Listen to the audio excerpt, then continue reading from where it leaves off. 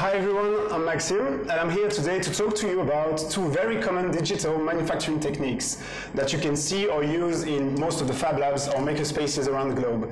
That is 3D printing on one side and CNC milling on the other. So first and foremost, to understand how those two machines are working, you need to understand how they move, right? So I'm going to do a very quick geometry recap in order for you to follow for the rest of the video. So when we are in a plane, let's say like this blackboard, and I represent an object in 2 dimensions, like a square, I need to reference it, right? This is a frame of reference, very often with 2 axes named X and Y. We talked about 3D printers, so it means we need to add a 3rd dimension.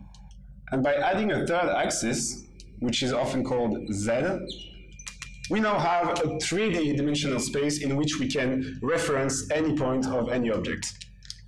So that's cool. With this reference, now we have this 3-axis frame of reference, and we can use it to send instructions to our machine to make it move wherever we want in 3D.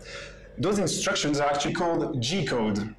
So G-code is a language, a pretty old one actually. It was invented in the late 50s in order to help operators to control the very first automatic machines.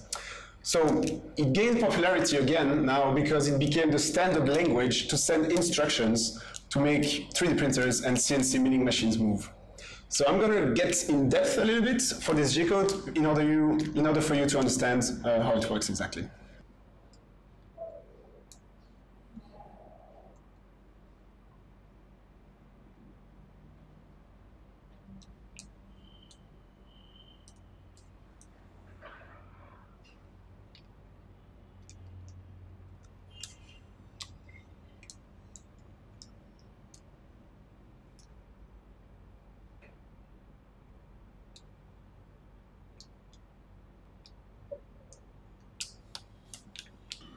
So here you can see again we have our 3-axis frame of reference, X, Y, and Z.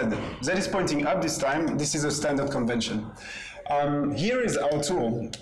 Here I draw the printhead of a 3D printer, and this is the one which is going to move in different directions, okay, in our 3D space. And that's my window, so my computer, my software, in which I'm going to send those instructions to the machine. Let's start. I'm going to write a basic one, G01 X10. All right, what does this mean? It's actually pretty simple. J stands for G-code. It's a movement command. That's very simple. O1 is the first command. This O1 actually means straight line. I just want my machine to go straight. But in which direction?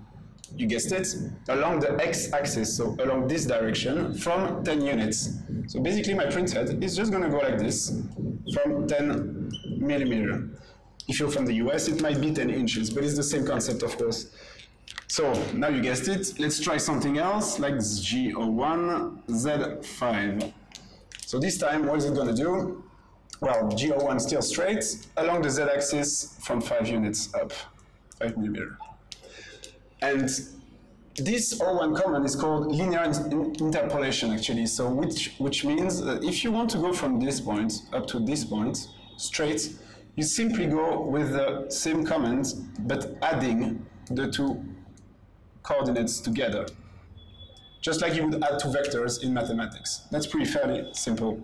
If you want to make circles, you start with G02. That's a circular interpolation, and so on and so forth. So that is G-code, and this is as simple as that, how a 3D printer is moving in the space.